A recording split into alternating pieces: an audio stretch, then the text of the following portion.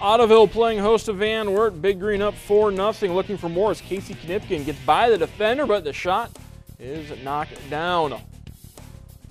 More from Ottoville as Dana Eichelt takes a shot on goal, but Van Wert, Cougar keeper, makes the scoop. This time Lindsey Schweller taps in the loose ball for the goal. A 5-0 lead for the home team, and Ottoville trying to add to it as Knipkin again with an opportunity. The goalie able to make the save. Van Wert trying to get on the board on the penalty kick. Cassidy Myers delivers. Van Wert trailing by 4, and that would be the final as Ottoville gets the 5-1 victory at home.